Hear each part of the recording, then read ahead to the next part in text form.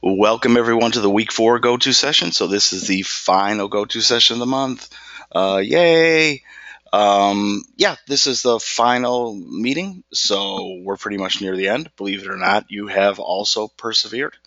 Okay, so you've been looking at your role models all month and how they have persevered in their industries. Excuse me. But this is just a reminder that you've persevered as well. You've overcome obstacles because these full sail classes, they move fast, right? But the good news is we're nearing the finish line. Um, and as you'll see in this session, which will probably be well, I shouldn't say pretty short, but it will be maybe a little bit shorter than the first sessions, which ran over an hour. Because mostly today I'm going to issue some reminders. I'm going to offer some advice regarding revision, and then we're going to get into some reminders of what you need to do this week for your final project. Okay, so feel free to use the chat. So if you have any questions or comments, I'll try to answer them, or Miss Chapman will jump in and try to answer them as well. But let's get rolling.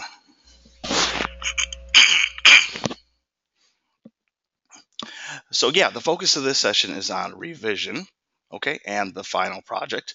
Those two things go together. We'll get more into the specific details of the final project near the end of this session, but just as a quick reminder, yeah, there are kind of a couple big things to focus on, but the biggest perhaps is that yes, you're going to revise the essay that you just handed in, because remember at this stage you've received feedback from your peers. You've probably also received feedback from your instructors. If you're in my class, let me see, is there anybody from my class in the room right now? Looks like, uh, yeah, Tedessa's in my class. I'm still working on the essays, so I apologize for falling behind. I got seriously ill on Thursday and Friday of last week, so that put an interruption into my grading. And then I had to spend the weekend focusing on another class. But if you're in my class, you're going to get feedback over today and tomorrow. Okay, so it's coming. And for now, you've gotten feedback from your peers, so you do have some comments to look at already. So you might already start thinking about revision. Uh, but yeah, if you're in my class, you're getting feedback real soon, and you'll still have like 5 full days, right? Wednesday, Thursday, Friday, Saturday, Sunday, to work on your final projects. So you're not being left in the wilderness or anything. Okay.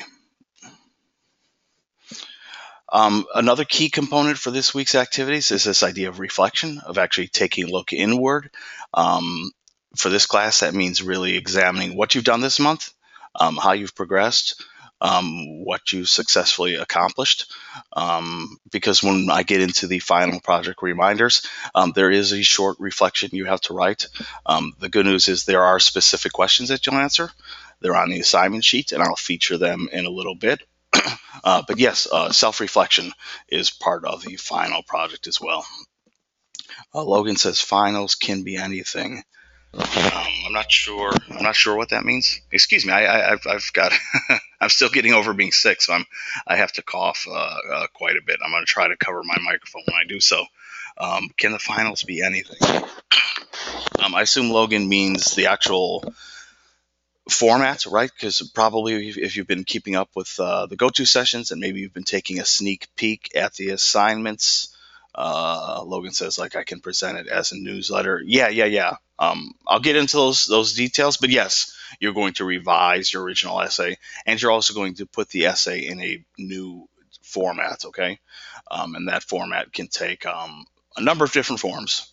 Um, I'm not sure anything is quite the right term, but yes, you have a variety of ways to deal with that, and we'll talk about some of those options a little bit later. But yeah, something like a newsletter is certainly acceptable. Okay, so yeah, when we get into reflection, you'll be asked to consider things like what have you accomplished, what struggles did you encounter on your projects, how did you overcome these obstacles? Like if I were to ask you just now, what were some of the struggles you had to deal with this month as a student in English class, or if you think about your activity or writing about your specific role model, were there any struggles that you had to overcome? And if so, who wants to share some? Logan says APA formatting. Yeah, that one always gets mentioned. And I get it, like APA, if you've never encountered it before, it can seem daunting. It can seem like there are 10 million different rules. I still suggest that APA is kind of easy. It's just a matter of taking the time to really look at those rules and understand the basics of how they're functioning. Because once you understand that, then I think it becomes easy. It's just really a matter of chugging and plugging. Um, but yeah, I hear that a lot. In my class, you had a couple tools to help you. So I created an APA walkthrough video. Um, I sent out a long written explanation of how in-text citations work. But you also had lots of other um, documents, right? Tutorials, those PDF files that were uploaded as assets for the actual essay assignment. Your McGraw-Hill readings, the assigned McGraw-Hill readings, I think for week 2 covered APA. So yeah, you did have APA help in lots of different spots.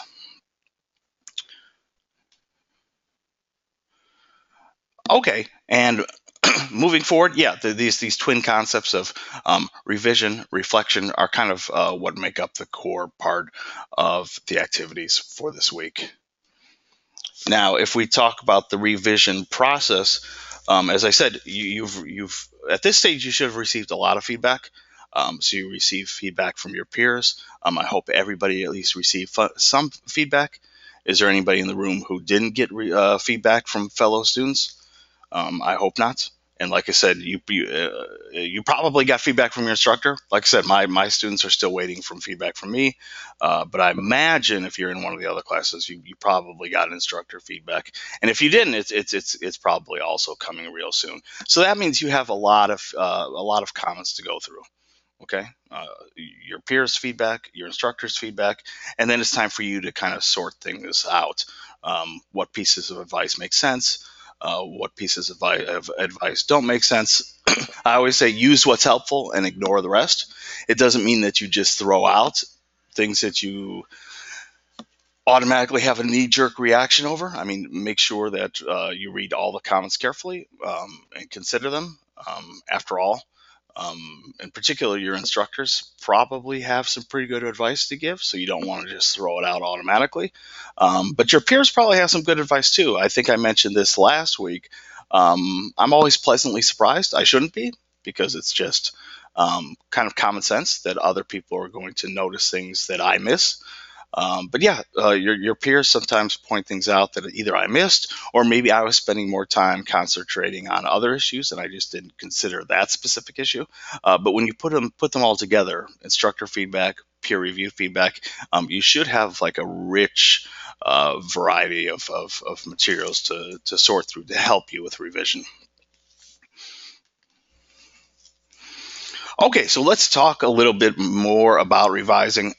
If you look at the word revision, or revising, you can kind of see it includes two concepts, right? If you look at the beginning of the word re, which means to do again, right? So when we think of words like repeat, revise, redo, re has that sense of again.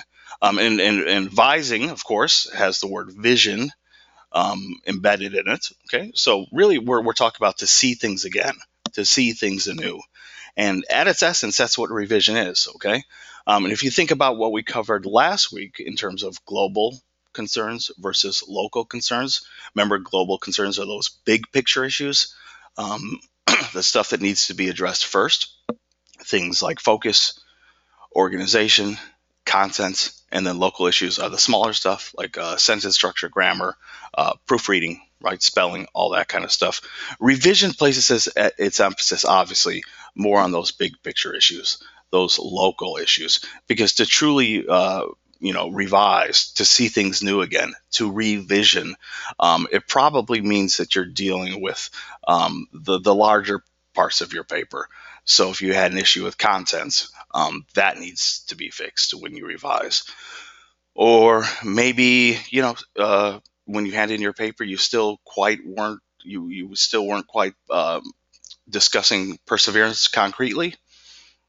Even though we've been talking all month about how just listing accomplishments isn't speaking directly to perseverance, or just listing details about a person's life story isn't necessarily perseverance, right? Perseverance is that human story that exists behind those life details or behind those accomplishments.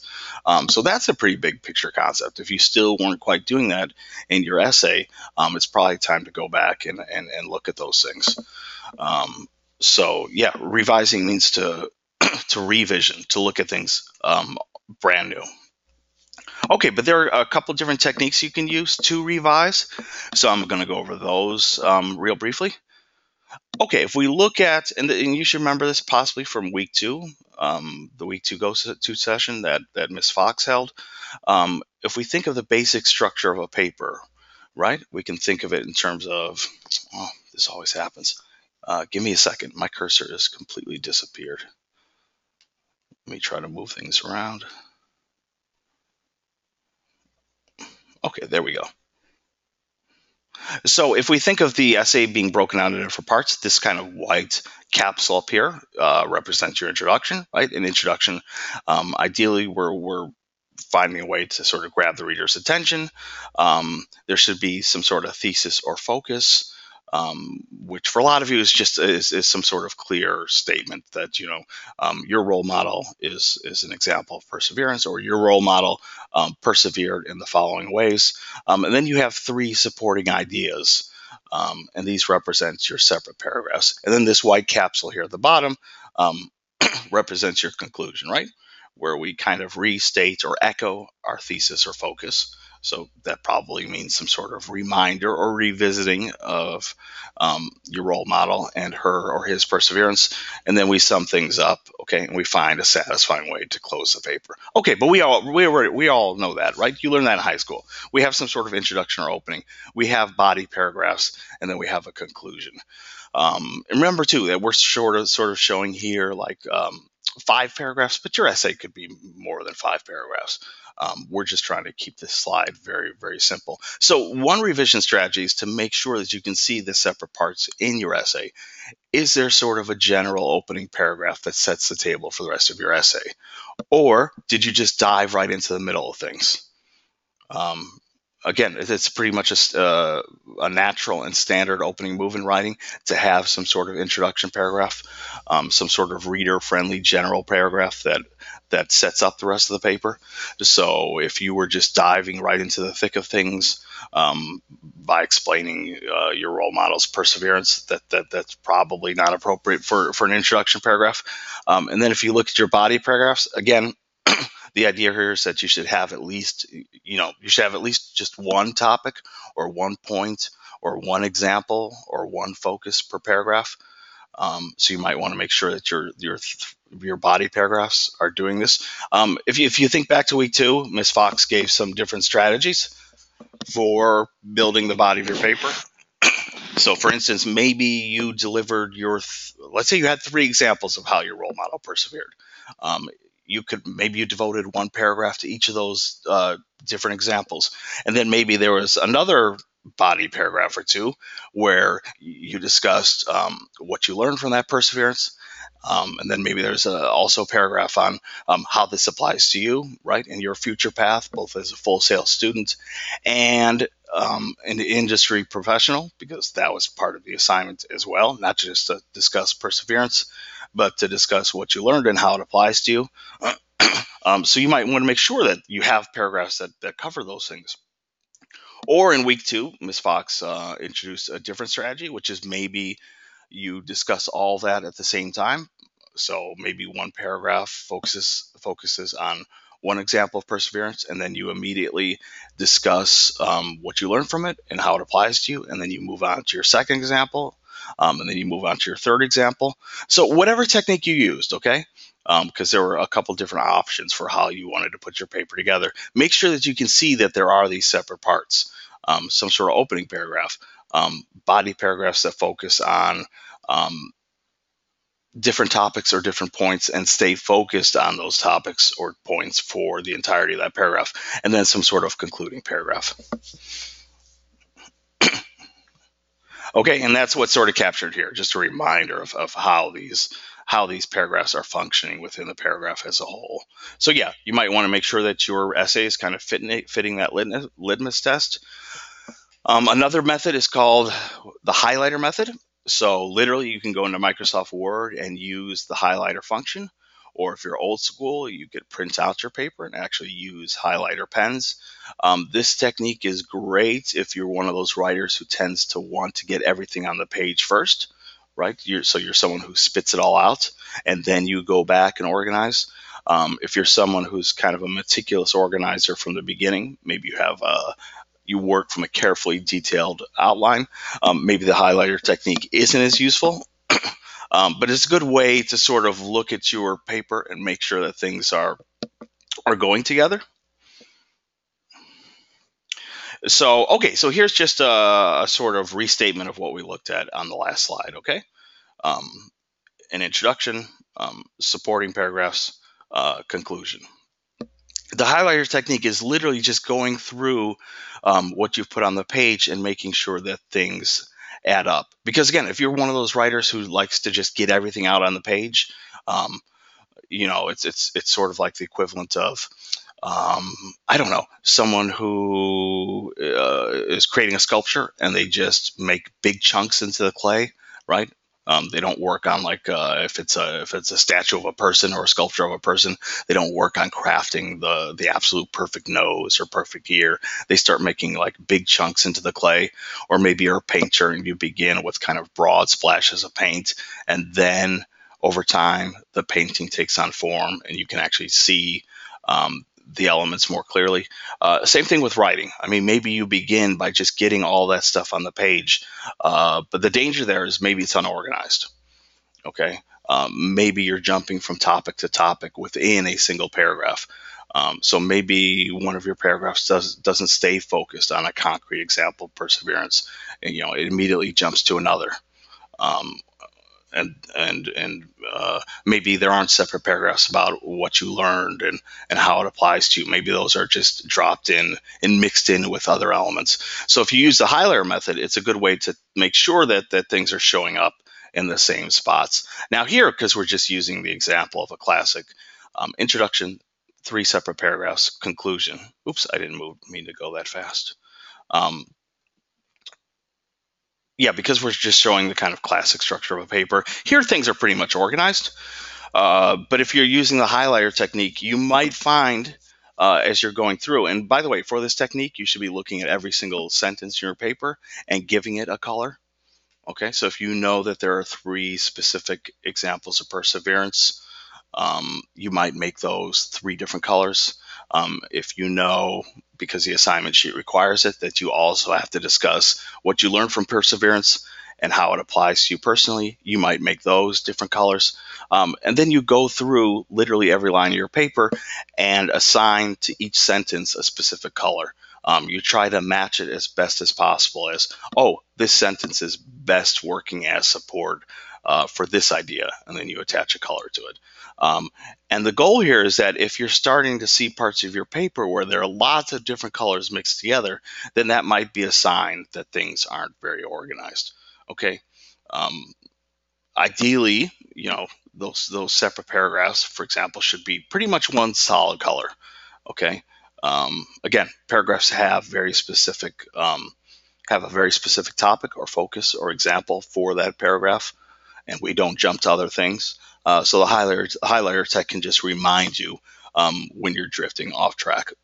It's also good for visual learners. If you're someone who loves kind of visual cues, the highlighter technique might work really, really well. Okay, but those first 2 strategies, just looking at the paper overall and making sure that it fits sort of the classic essay structure, introduction, separate body paragraphs, conclusion, or using the highlighter technique to make sure that you're also doing that, those are kind of global issues, right? You're looking at the bigger parts of your paper. But yeah, local concerns, it's not that they're unimportant. As a matter of fact, at the revising stage, because you're working on your final project, it is important to make sure that grammar errors are greatly reduced, that you're proofreading carefully, okay, that you're following rules of capitalization. So there is an editing component, and editing means that we're focusing more on those local issues, those smaller picture issues. And a good technique to use for this is what's called the last to first method, and it is exactly what it sounds like. We look at our paper and we begin with the last sentence, and then we move to the sentence before that, and then the one before that, and so on. Okay, so we're essentially reading the paper backwards. Because it's a great way to look for proofreading and grammar errors.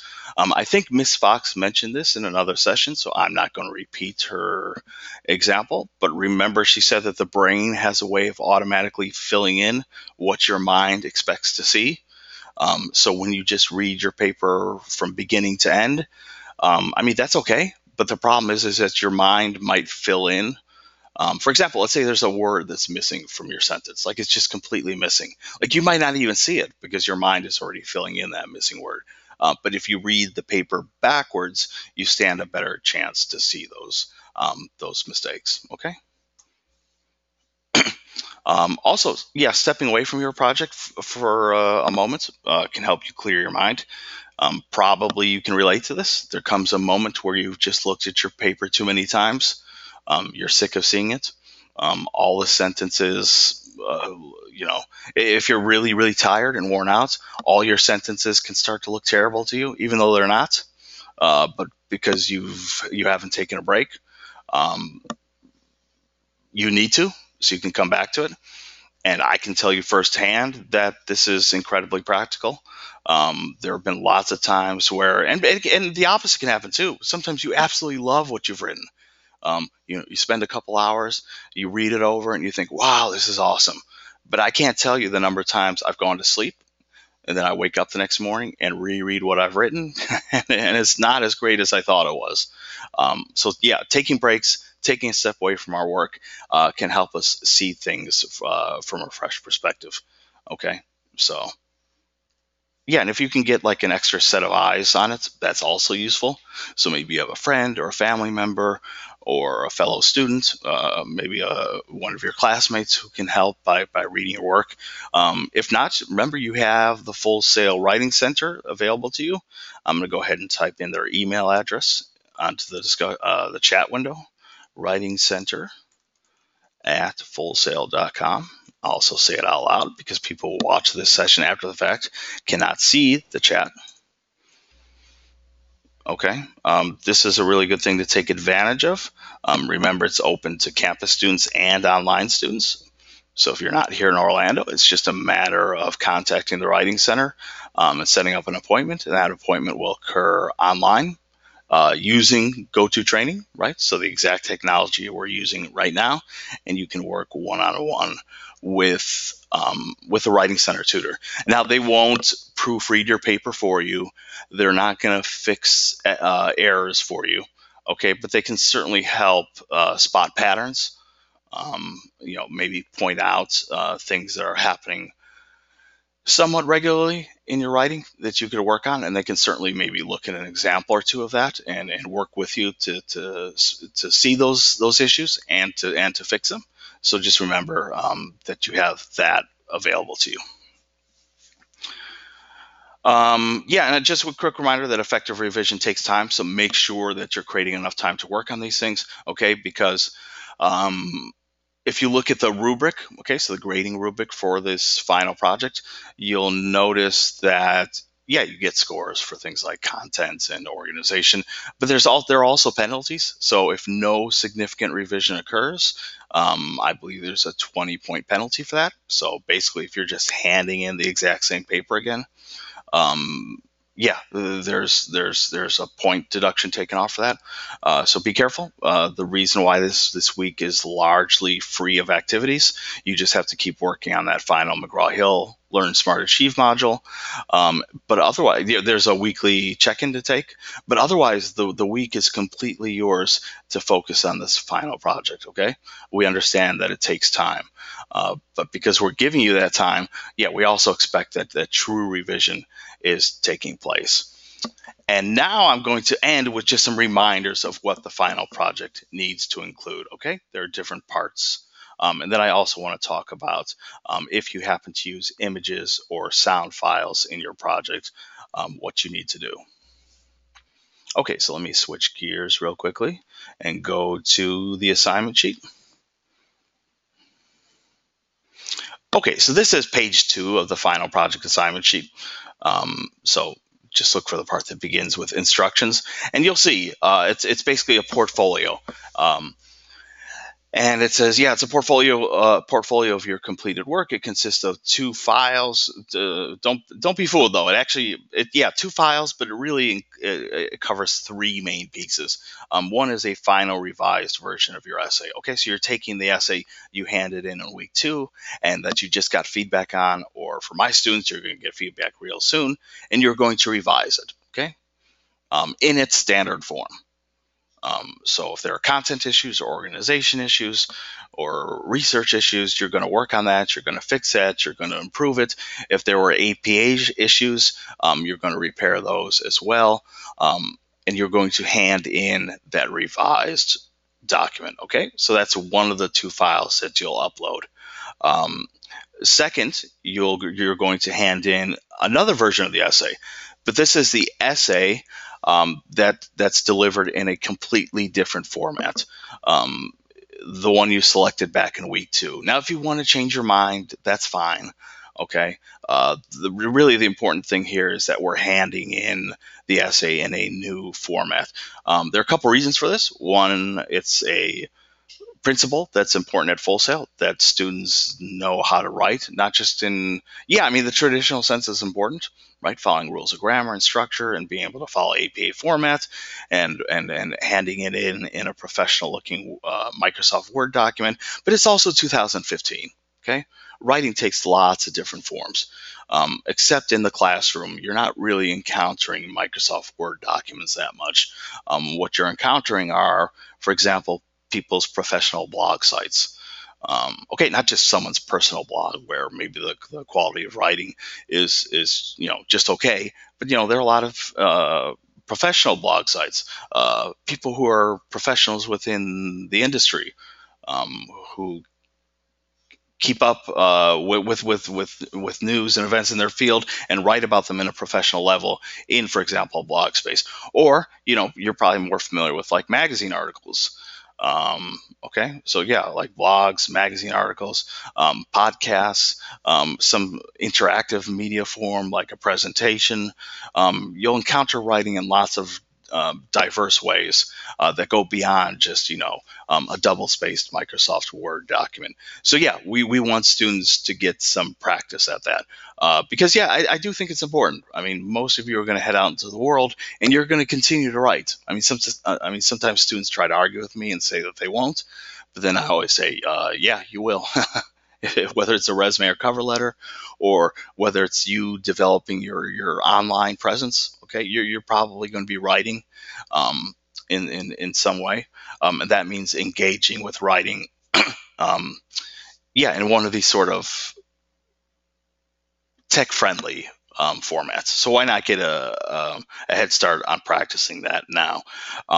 Your final revised version of the essay is also going to include your reflection. Okay, so if we go to the next page, you get you get general advice on reminders of what we just covered in this session about revising and editing, about choosing your new format. Okay. But then reflect on what you've learned. So you're going to add a new page to the end of your APA style version. Okay. After the references page. So actually, I had that a little bit backwards. Your new format is going to be in its new format. So whatever you choose, presentation, a magazine article, a newsletter, podcast, something like that. But that revised paper, okay, the traditional version, right after the references page, you're going to add a new page. You're going to title it Reflection, and you're basically going to address these prompts. Okay, I'm not going to read them out loud. You can read them on your own, but they're on the assignment sheet. What were you expecting from this English course? Did it meet your expectations? How confident were you in your writing abilities? And so on. Okay, so yeah, you have, I think, 6 reflection questions to answer in detail. Remember, you're writing a short kind of mini essay, so you're not just copying these questions in and then answering them. You're not just giving me detached answers and leaving it at that. Most students, yeah, they can create a sort of mini essay where they're answering these questions but doing so naturally in paragraph form. Okay. But don't forget that, because every month I get students who they leave out a core component. They either don't revise that original essay and then they lose points, or they don't hand in the reflection, right? They don't create a new page right after the references page where they include their reflection essay, so they lose points for that. Um, Occasionally, it doesn't happen often, but sometimes, yeah, students even forget to hand in the paper in that new delivery format, so they lose points for that. So remember, there's sort of three key components: a revision of your original essay, handing in your essay in its new format, and yeah, making sure that the reflection is included there. And by the way, if you have questions, go ahead and be sure to be asking them in the chat. Things have sort of gotten quiet over there. Although Logan just asked right now, format for the reflection essay. Yeah, APA format, which in this case is real simple. Let me see if I can. Okay, so I'm going to open up a Microsoft Word document real quickly. Let me check my desktop. Do I have anything that would work? No, I think I lost that document. Okay, you're just going to have to imagine that you have a fuller paper in place here, right? Let's say there are 3, 4, 5 pages. You're just going to begin a new page and make sure. Let's see, do I have all this set right? No, that needs to be Times New Roman. Okay, you're going to just make sure that after your references page, there's something called reflection. And yes, Logan, it's going to be double spaced and it's going to be 12-point font. So I'll go ahead and fix that as well. Change it to double spacing. Right. So actually all these margins would be changed. They're not set to 1 inch right now like APA format requires, but we'll just imagine that it is. Okay. And your reflection goes here. Okay. I'm actually going to copy and paste that so I can keep talking as I type away. Okay, so yeah, you're going to have a reflection on the final page that looks something like this. The good news is if you got APA mostly correct in its first version, hopefully all those issues of like margins and header will already be in place. So you can see like there's no header here.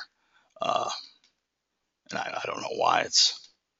There we go. Okay, but if you handed in your week 2 version correctly, you'll have your header and your page numbers, and it's just a matter of adding that reflection page at the end. Excuse me. Logan says length. How long? I don't know. However long it takes to answer those 6 prompts. I would say most students it's I don't know, on the short side, maybe a full page. I'd say most go for like a page and a half, and some students really get into it, and it goes for 2 pages, 2.5 pages, just as long as you're answering those 6 prompts pretty carefully. Okay. I wanted to show something else real quickly, so let me jump. Bear with me, people. We're winding down, so don't worry. Within the next 6 or 7 minutes, we'll be done, and we'll be done early. What did I want to show? It's in the week 2 stuff, I believe.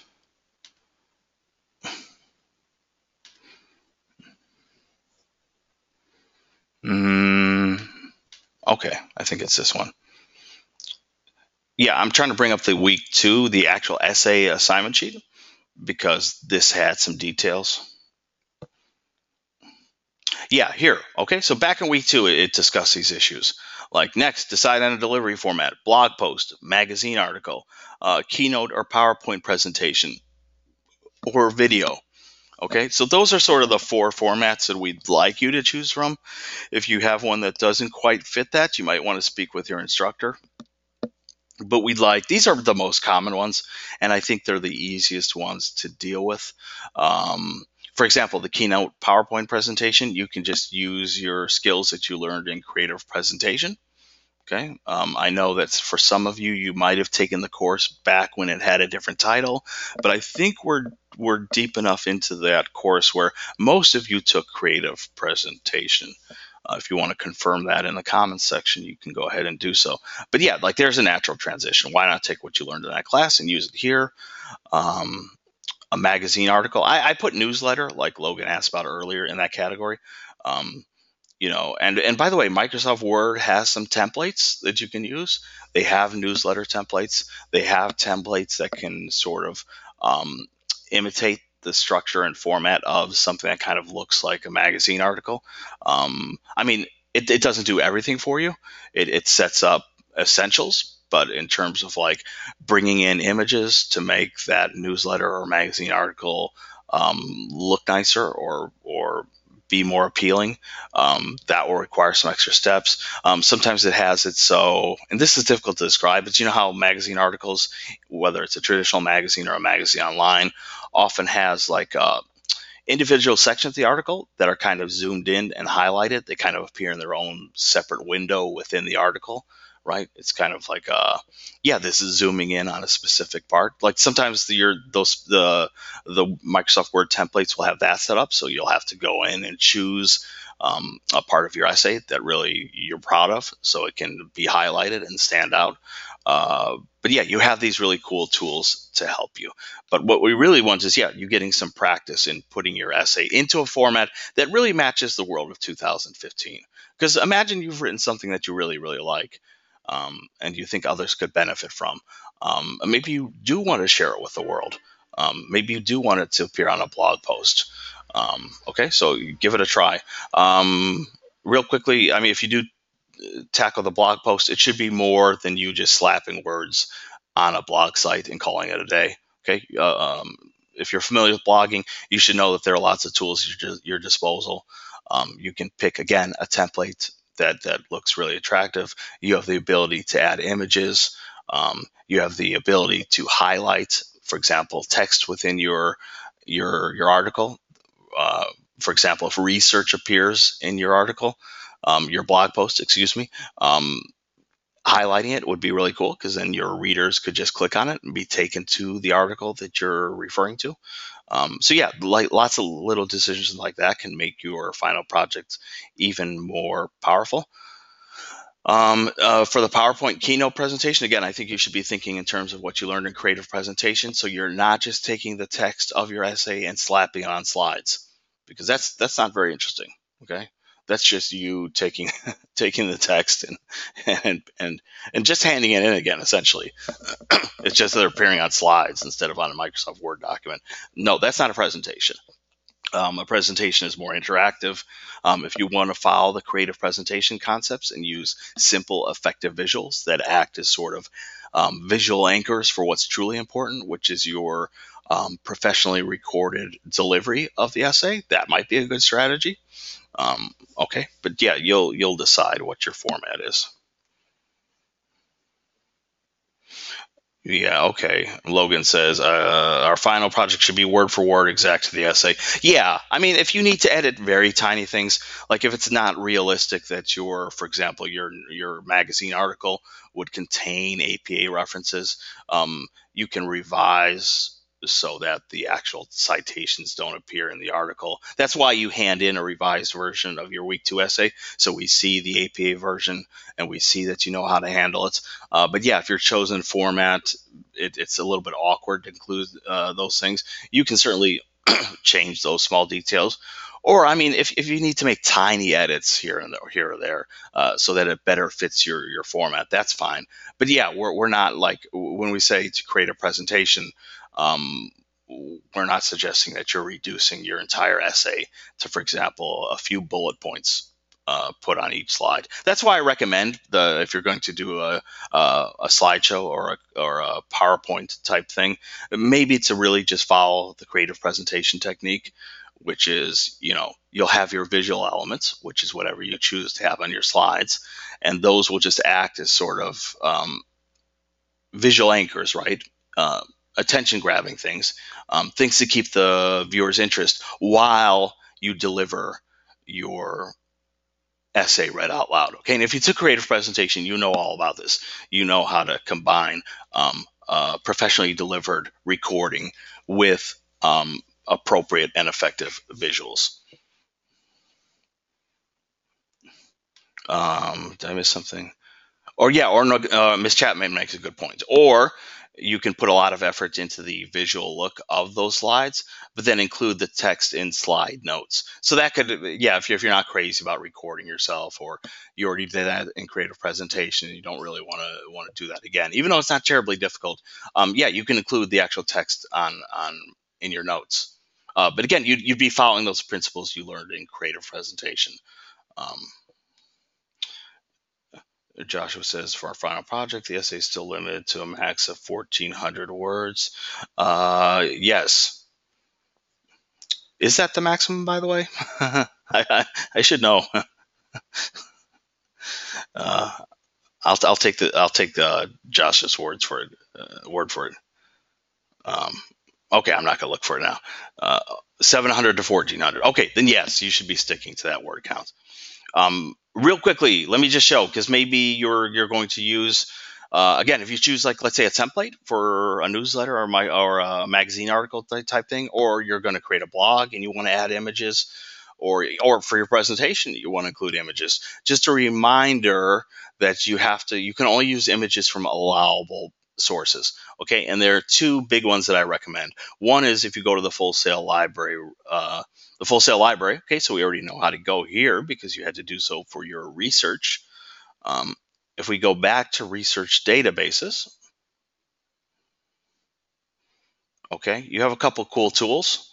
One, I'm going to open into a new window because I'm going to go back to it. Westar Music, so I'm going to open that in a new tab. But near the top, you have this AP Images collection. Okay, it's part of the EBSCO host set of tools. And what's cool here is you have all these images that are allowed to be used. Okay, so I'm going to go into it. AP Images is great if you're looking for things that relate to current events or things that are in the news or specific people. For example, maybe your chosen role model is big enough that they probably have an image here. So AP stands for Associated Press. So if you go to like CNN.com or you're reading or the New York Times, probably a lot of those photos that you're seeing that accompany a story come from the Associated Press. So if I type in Oprah Winfrey, because I have some students writing about her, she'll probably pop up plenty. And yeah, as you can see, she's a pretty big figure. So she comes up in the AP Images a lot. But if your role model isn't as well known, or if you're looking for pictures that express concepts, I'll show you a site that's better for that. Logan says, how do we cite non-copyright images or sounds? Yeah, I'll get to that too in a second, because you do have to cite any images or music that you use, and it has to be done in APA format. But here, just showing that, like, okay, let's say I like this picture of Oprah. You can then download it and use that image. The main thing you need to grab is this number here, the AP Images number. Okay. And I'm going to try to leave this open because I'll come back to it and discuss how to cite. If you need to use music in your presentation, or you want to use music, Westar Music, which is part of the database, is also a good tool. I'm going to go ahead and log in. You get this Full Sail login to use. And basically, these are tracks that normally would cost anywhere from $15 to $60, but you get to use them for free. And yeah, they have they're real songs or compositions written by people, but they're sort of kind of generic, sort of like elevator music. Like they have these really corny titles like Rock, Pride of Place, or Rock on the Easy Side. But if you go through a number of these albums, you might be able to find music that you can use in the background. What I don't want to see, is any copyrighted material. Okay, so you want to spruce up your presentation with music, great. But I don't want to hear, what are some songs I like right now?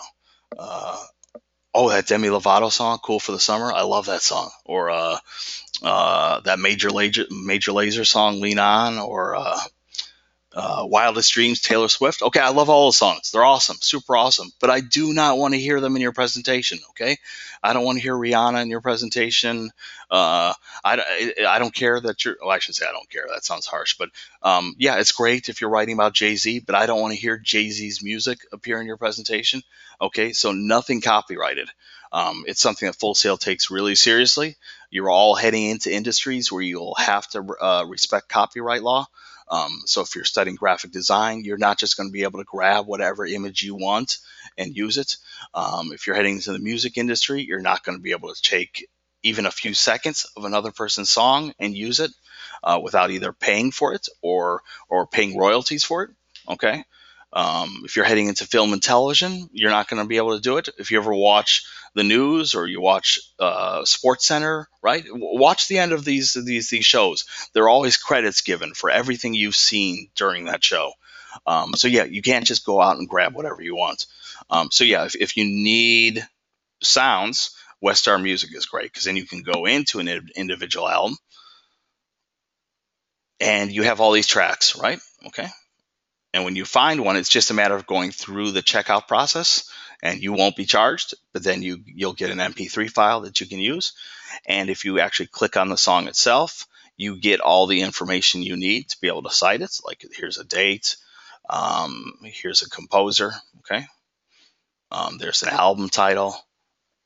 So we have everything we need to create an APA citation for whatever track we use. Ms. Chapman is recommending what is it? AP Images or Oxford Art Database. And she's mentioning the one I want to get to, which is compfight.com. And I have that open in a window here. And she's also gone ahead and typed the URL in the chat. Compfight is great when you need to look for sort of non-specific things. Like if you want to look up a picture of Jay-Z or Oprah, yeah, they're going to be in the AP Images database because they're in the news a lot, so there's probably photographs of them. But if you need general photos that communicate an idea, like let's say you need an image of a classroom, or you need an image of students, or you need an image of puppies. Okay. First of all, anything above the dotted line, don't touch. It's just it's a shill for another site, and you should never have to pay for anything. So we look below the dotted line. The other important thing is to the left here to make sure that we click commercial. If you click Creative Commons, that's okay too. Technically, we should be clicking commercial because Full Sail is a for-profit university, which is just a fancy way of saying anything created by instructors, anything created or handed in by students is technically the property of Full Sail. So yeah, they don't even want conflicts with copyrights when it comes to student work. Okay. But yeah, if you select commercial or Creative Commons, but commercial is your best choice, then whatever appears below this dotted line will be a some rights reserved image, not an all rights reserved image. And that's what we want. We want some rights reserved because then we can use it as long as we give credit. So, which one do I want to choose? They all look so cute. I like this guy here. Probably your final project is not going to contain images of puppies, but okay. As you can see here, yeah, that's what we want. Some rights reserved, and then we can pick the quality of the image, right? The size we want to use, and maybe there's a better way to do this. But I just recommend to students don't take the full HTML because you don't need all that. You're not creating a web page, but to go in and grab the URL. And you all know what URLs look like, so it's just this thing here, okay? Because we'll need that in order to cite the photo. And real quickly, before we close the session, Logan was asking, how do we do this? It's pretty simple in the sense that we're really just following the exact same APA rules that we've been using to create ones for article titles or video files. Right? In an article, you have author's last name, first initial, date, title of the work, title of the publication or website where it was published. Okay, the same thing applies to music or images. Okay, so I grab that URL, which will bring up the puppy picture itself. Okay, and yeah, well, for some reason, okay, there we go. So we have everything we need. Okay, we have a date. It looks like it was taken on May 1st, 2013. This is the author, Andres Morera. This is his title, I assume. What's up, Doc? So we can start creating our APA reference. Okay, so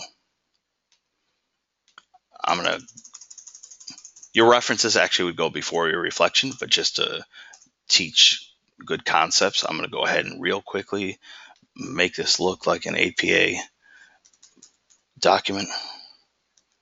I have too many things open. Okay, so I've set my margins to 1 inch. And then I can create my references page. Okay, and then I can start building my references for that. So what was that guy's name? Morera, something like that. Andres. Okay, that actually needs to go over to the left. Morera. Did I spell that right? Okay, 2013.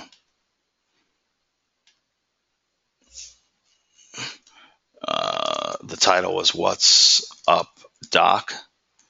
Okay. The important thing, and this goes for music, for videos, is that in brackets we do try to identify what type of file this is, because if we don't, people will just automatically assume it's an article by default. So we just have to put in a description that matches. So some people will put like photograph, or you can put image, or you just put something that matches what you should. Okay, and then we'll put our retrieved from line. Okay, and our URL, and we'll have it match the destination formatting, so it's all in the same font size and style. This needs to be indented a little bit. Oops. Oops. I hate this. There we go. Okay. So boom, APA citation. We could do the same thing with music. For example, if we go into Westar Music, we have all the information that we need. Okay. I'm not going to build it, but it would be the same. Okay. Hain and what was the other songwriter's name? Okay, author's last name, first initial, the and symbol, and then the other composer's last name and first initial, then year in parentheses, then the title of the song. Here we actually have a name for the album, so we would include that. For example, with the photograph, we have nothing really to put, but for that album, we would put things like rock, pride of place. Okay.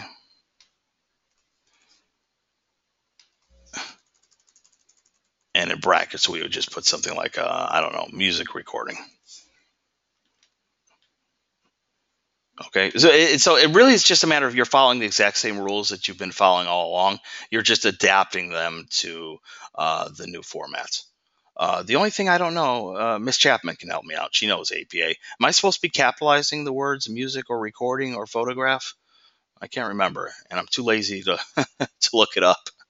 I can't remember, but yeah, you're essentially you're doing the same thing you did for APA in week 2, but you're just adapting it for an image or a music file. Okay, so a music file doesn't have an author, but it typically has a composer. Um, Okay, yeah, Ms. Chapman says no, this doesn't have to be recorded. The material in brackets. If it's an image, okay, you don't have an author, but you have a photographer, but you'll have all the rest of this information, okay? And yeah, if there's no date, right, you'll just put the expression ND. If there is no title, or if there is no author, right, the title would appear first, not an author's name. For images, sometimes they'll have like a username. So if there is one, just use that, even if it seems silly. Like if Hot Mama 97 took that image, you would credit her. I assume that's a her. Okay. So yeah, I mean you're following all the same APA rules. You're just adapting them to the different file types. Okay, questions. I actually went a little bit longer than I planned to, but I do think that was useful. So people can get a sense of what you need to do. Questions, concerns, now's the time to ask them. You can ask them in the chat, or you can raise your hand if you're feeling brave and ask your questions out loud. But yeah, remember the basics, okay? 3 things to hand in: revised version of your standard essay, your essay in a new format, And yeah, make sure that you include the reflection essay. And okay, good. Miss Chapman just gave you a link. So if before you leave the room, you might copy and paste that or go to the link and bookmark it. But yeah, it turns out that Full Sail Connect has a video on how to cite images. Okay. I'm going to hang out a little bit to answer questions. If you are completely clear with what we went over today, you can feel free to enjoy the rest of your day. You don't have to stick around, but I will to answer questions. So thank you so much for attending.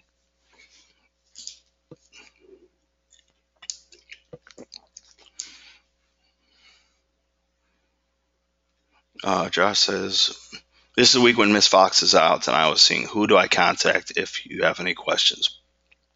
Do you know what day she's out until? I know she's out of town. Uh, you can go ahead and contact me. I'm going to go ahead and put my email address in the chat.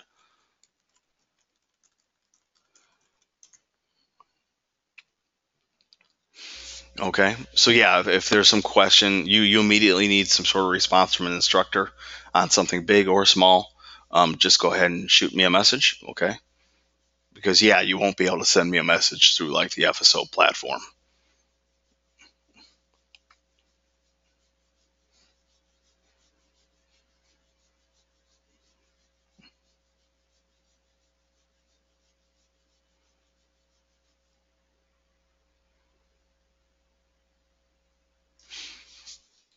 Okay, I'm going to go ahead and stop the recording because it seems like things are slowing down. So I'm going to stop the recording now.